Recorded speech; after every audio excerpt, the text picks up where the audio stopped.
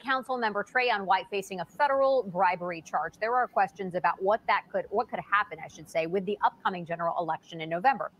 White is still the Democratic nominee for Ward 8. He was arrested by the FBI on Sunday. News 4's Mark Seagrave spoke with the Republican facing White in November and the Democrat who came in second in the primary. Councilmember Trayon White left the federal courthouse Monday after being charged with taking bribes to steer government contracts. White's arrest comes as the Ward 8 councilman is up for re-election in November. Today, the district's Republican Party chair called on White to withdraw from the race. According to the D.C. Board of Elections, the last date for a candidate to withdraw so their name would not be on the ballot is September 12th. With White facing the possibility of a trial and prison time if convicted, there is the possibility someone could launch a write-in campaign. Salim Adafo is an advisory neighborhood commissioner in Ward 8 and ran against White in the primary, coming in second place. I asked Adafo if he would launch a write-in campaign. This is all happening so fast. We found out about it on Sunday and it's Wednesday afternoon. And so, we really have to, have some time to, think these things through and also look at what the city's leadership, is going to do as well. For now, it's up to Councilmember White whether he decides to remain on the ballot or withdraw. One man who will definitely be on the ballot is the Republican challenger, Nate Derenge. He's hoping Ward 8 voters give him a closer look now, but acknowledges any Democrat, even a write-in candidate, would be hard to beat. I know that the Democratic Party could run a very effective write-in campaign, and they have the population to do it. And it would be a close race, definitely, because of their organization skills and just with the Democratic machine in Ward 8 that has been exercising for the past few decades. And so if Councilmember drops out or if he doesn't drop out, I still have a long road ahead of me. But the DC Ward 8 Dems could definitely do a successful write-in campaign if they so choose. In the district, Mark Seagrave. Any Democrat, even a write-in candidate, would be hard to beat. I know that the Democratic Party could run a very effective write-in campaign, and they have the population to do it. And population? Oh, so you got a problem with black people. You got a problem with our population being so high. Man, I'm running. I'm gonna go down to Ward 8 and run against this guy, man. He got a problem with black population. He don't like seeing a lot of black people, man. See, this is why we gotta keep these Republicans out of Ward 8, man. It would be a close race, definitely, because of their organization skills and just with the Democratic machine in Ward 8. Machine.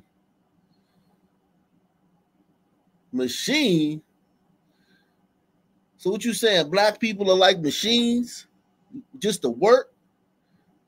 We supposed to just work like machines? He don't even see us as human, y'all. This guy don't even see us as human beings, man.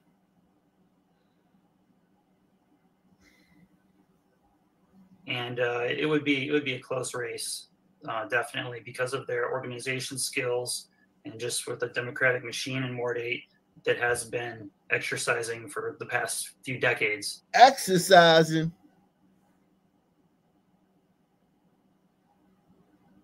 All he talking about is work.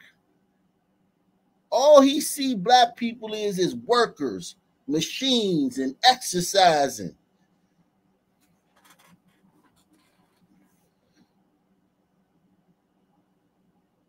I'm announcing my candidacy for Ward 8, man.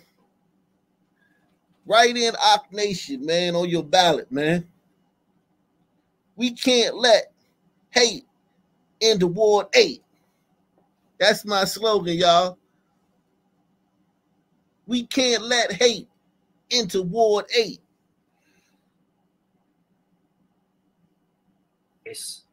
Definitely, because of their organization skills and just with the Democratic machine in Ward 8 that has been exercising for the past few decades.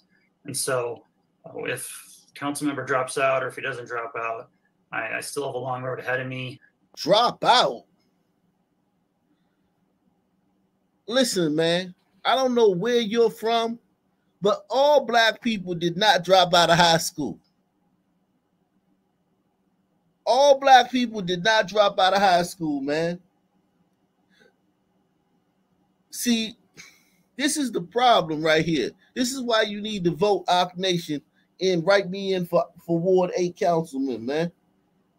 Because it's either me or it's this Trump apologist, this Nazi right here, talking about exercising in machines and dropping out of high school. Listen, blacks have high dropout rates because of slavery and mass incarceration, which you would know a lot about because you did it. You were behind it. Your parents. And so if council member drops out or if he doesn't drop out, I still have a long road ahead of me. But yeah, the long road. So you don't like walking through black neighborhoods? So you feel like if you in a black neighborhood, it's a long road. But when you in a white neighborhood, you just skip into your loo, listening to your earbuds, got both earbuds in, not paying attention to your surroundings. But when you're in a black neighborhood, it's a long road. You got to take your earbuds out. You got to keep your head on a swivel. Your heart is racing. You're nervous. Listen, man. Keep hate out of Ward 8, y'all. Keep hate out of Ward 8. Write Ock Nation in on the ballot, man. If council member drops out or if he doesn't drop out, I still have a long road ahead of me.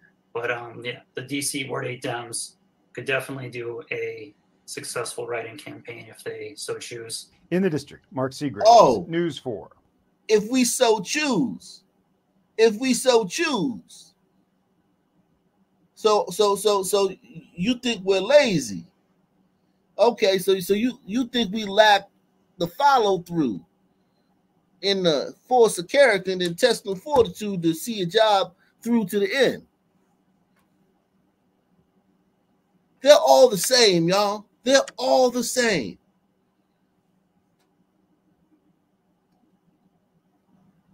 In November, let's keep hate out of Ward 8, y'all. Keep hate out of Ward 8. Right in Ock Nation. Could definitely do a successful write-in campaign if they so choose. In the district, Mark Seagraves, News 4.